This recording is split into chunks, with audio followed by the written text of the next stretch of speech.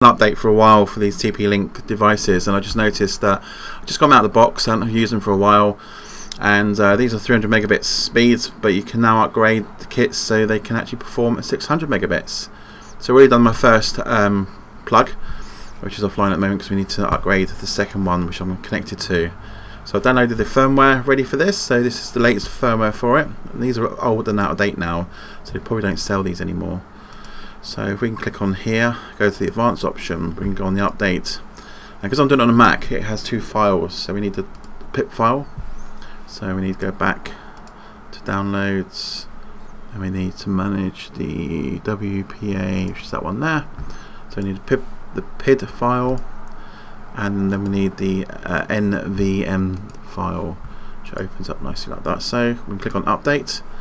Now it should start performing the update. So this should take it from being a 500 meg, well, it's got a Wi-Fi speed of 300 and a PLC, which is obviously Powerline, speed at 500, so it should take up to 600, getting a bit more speed over the power lines itself.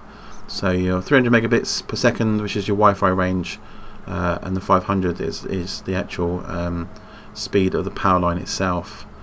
So once that's been added, should link up and we should be ready to go on that side. So there you go, quite quickly and easy.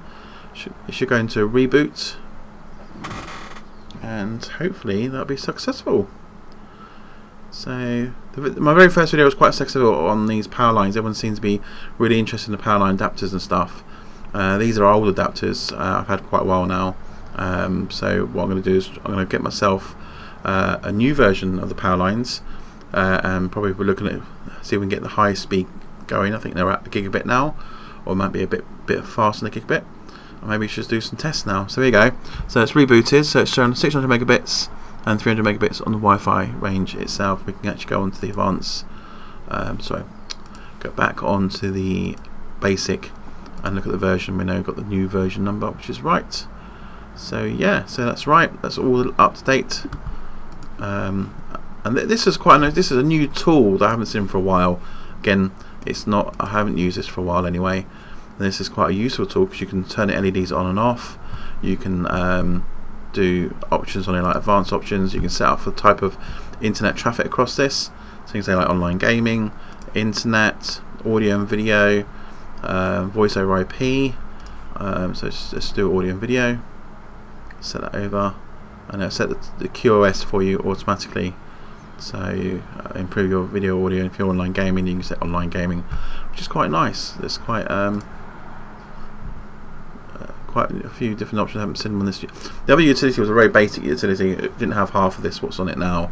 But again, these are outdated, so this software is really outdated as well.